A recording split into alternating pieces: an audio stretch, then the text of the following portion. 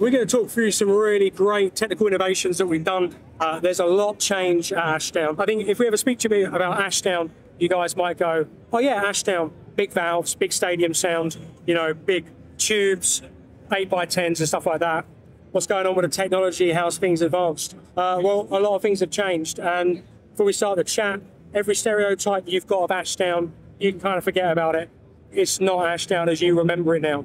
It all started a couple of years back with a thought that came around. There was a big nudge from Gregor. If you guys go on YouTube and you go and check out Bass the World, that's a great place to start out with. The reason being is that Bass the World were responsible partly for this little box of joy that's behind me. Now, anyone that's following Ashdown, you guys will know about the LB30. It was a 30-watt all tube head. Sounded amazing. Loads of saturation on the front end, but it was a classic tube head. The problem with tube heads is they've always got to be under load. You've got to plug them into a cab, otherwise the charge comes back, damages all the components, stuff like that.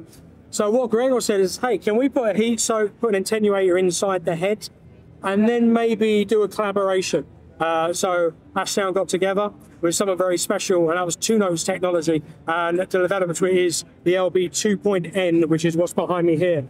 So what you see here is a 30-watt all chow. This is full-on analog tube front end, tube back end, nice comprehensive 4-band EQ with a gain trim. So it's not a gain in, it's a gain trim, which changes like the threshold of how it works as a linear pop. It's a really nice thing, makes it nice and smooth. Sounds like a much bigger amp than just 30 watts.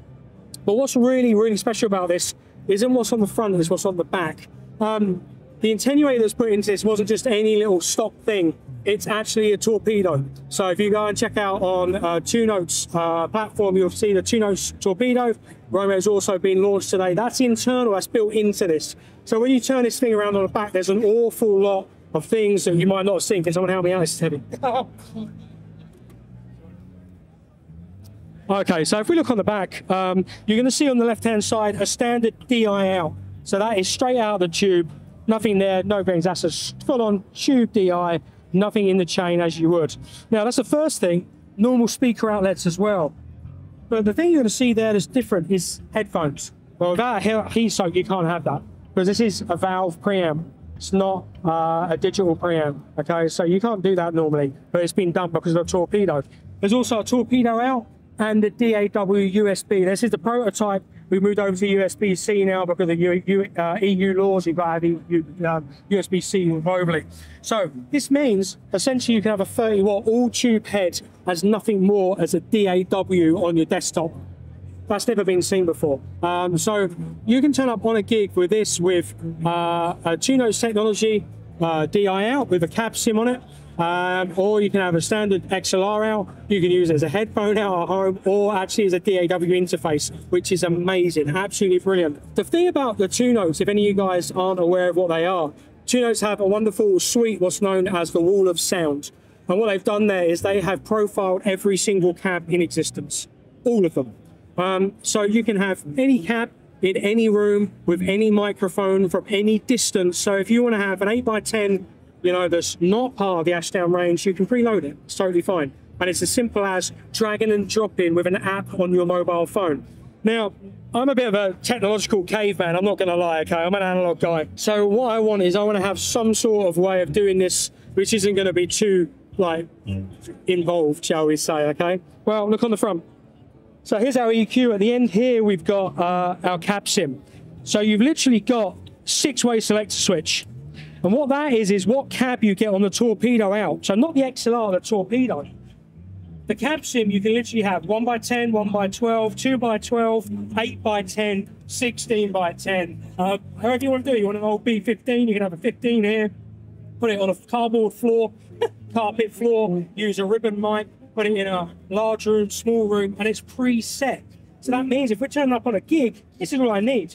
I can use the XLR on the back for my own in-ears. I have closed market. I'm going to have the XLR, the other one, going to the main front of house, and they're going to hear an 8x10, but I'm just turning up with that, okay? What's really great about the Two-Note stuff is that, although there's the Wall of Sound, which is a very comprehensive package for from Two-Notes, we've actually also done the Ashdown suite. So if you want to go on there, they've got a specified Ashdown thing, and you can access absolutely everything with the Two-Notes app. So you're in a position now where you can connect your phone to a 30-watt all valve and then go, okay, I'm going to have that cab swipe a thing, and then it's going to preload on number 6, which is absolutely amazing.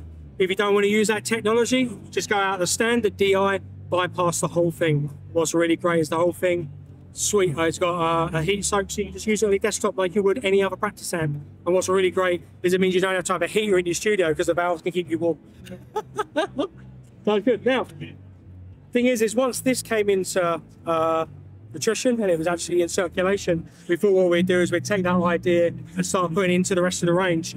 And the first big set is it meant we had to have clear division about what was available. First thing you see behind me here is you're going to see the studio range. Studio range goes from 8, 10, 15 and 12s. It's using what we refer to as the Orinal tune, which is going to come out. So let's have a look. So this is going to be our budget entry forms, okay? We've got 10s, 8s, 12s, 15s, wedges. All of the amps are bypassable, so you can use these as powered cabs, essentially, without the Ashdown EQ. Check this out. 300 watt, 1x15, head and cab. This isn't graphite, this is birch, okay? So, with a pinky, all right?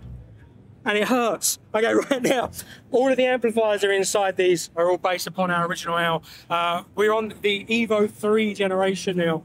The original L has also joined that generation. You can see straight away Ashdown has really upped its game here. Comprehensive 5-band EQ, plug in and play, no messing. The RootMaster is its big brother. Onboard compression, DI. If anybody knows about good A heritage, we know about Trace Elliott and stuff like that, there's definitely a nod to some of that background here. So we get some seriously higher end quality that we kind of, well, I don't want to say we don't expect it from Ashdown, but it's definitely characteristics here that we don't know. 100% clean, shapeable, 5-band EQ, onboard compression, onboard drive. It's all analog. But look at the end. That stuff that we saw from the Two-Notes has now been put on as an analog cab sim. It's not digital, guys. It's all been done with capacitors inside. So we matched up a 1x10, saw the WAV file, and then matched that out footprint with capacitors. That's all accessible from the back. Now, if you're buying this sort of system, we can kind of predict the earnings and how much surplus cash you've got. For one, if I'm at home, my head is normally sitting on top of my cabs. That's its bench, right? So we've got, you can turn off the headphones, you can turn off the speakers, use a headphone out on the back. Once again, guess what? Straight into your computer. Really cool little things, little upgrades, very small little details. The VU's obviously there, color coded for views and things. Really, really nice with impressive things.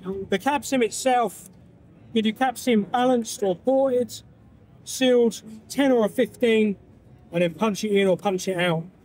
Because we know that, guys, you talk about very modern bass players. Let's talk about, say, guys like Steve Lawson. Really good place to start, okay? Use an awful lot of effects and integrated performances with things like laptops and stuff. What we've got now is you've got a capability to take your computer, plug your computer into this head. You've got a line in mix. So if I'm using a drum machine or loops into the head, and I want to use 60% of that volume, the other 40% comes from my bass, and then that is then lined out to your cab. So this is now being used as a mixer. That's great, man. There's been a lot of performance engineering on here. And that's always the thing with Ashdown. It's not just Ashdown amps, it's Ashdown Engineering. It's always been Ashdown Engineering. Always getting artist feedback, talking about things that we need to tweak. This has been put into a preamp as well. We'll talk about that. And those details was just mentioning, you'll see some of that coming through on that range. So this is our benchmark studio range. The RootMaster is the big brother, and that's what we can go over here. So the RootMaster's available in 6 and 800 watts. Everything that we just spoke about with the EQ, you can punch in or bypass if you want to use external EQs. That just means it just becomes a power amp. So if you're using Kemper's, Origin Effect, Fractal Audio, Line 6, anything you want, that's okay. Pop it in, take out the EQ, you're just using the power amp now, so you can use any preamp you want, all right? But you know you've also got a backup EQ should your pedal board go down or something. That's nice. All the cabs, 110, 112, ported, incredibly focused, crazy powerful. Bigger cabs, one-hand pickup. I'm not joking. You saw me a minute ago, I picked up the 1x15 with a pinky. You can pick that up with one arm. What's really cool is that the original owl, the dimensions is equating for the mono pocket on the outside. So if you've got mono gig bag and stuff, that head's going to go inside the outside. It's designed to, which is really good. Now, quality, transformers and stuff. All of our pedals have been refined, not redesigned because we weren't doing anything wrong, but we've definitely answered the call to some modern players. So what do we do? Well, there's always a big thing about having headroom. More headroom you've got, the more three-dimensional and changes the architecture of the sound of your signal. But what we've done is we put 9 volts across everything, but redesigned so much of the outfit. This is the new Ashdown Pro DI. It's the EQ that you saw on the RootMasters, but what's really great here is that's got an isolated hand-wound transformer inside it. Now, to give you an idea of where you see that quality, hand-wound transformers, that's Neve. I mean, you just say that word and you go, well, that's serious quality. That is a heavyweight preamp now. So it's a pretty comprehensive EQ, but it's the quality. If you're going to buy a DI box, you want an actual DI. That's what's in that hand-wound clipping. Look at the pad. Normally 7s and 10s and 15s, 3 dB. We've done that purposely so that it doesn't suffocate active basses. Okay? We had a lot of heritage with things like the 12-band 600, which came out. That was a nod to the Trace Elliott background. The MK500 with Mark King and stuff like that. So we're using high-end graphite instrument statuses and stuff like that. We don't want to suffocate that EQ, so we took the back down.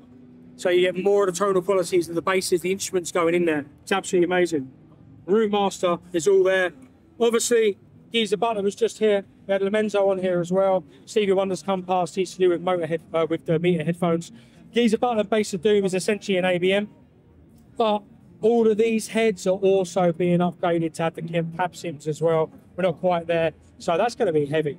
You know, if you think about the old days, let's just remind you guys: ABM, blue, okay, and then you think about what I've just spoke about over there. Ashdown in a very short period of time have come ahead massively. The Shooter Sender Funk Face pedal, the Geezer Butler Bass of Doom, John Mann from Dream Theater, his pedal, the Mentor. Mega Drive has all been launched. They're all 9-volt pedals now.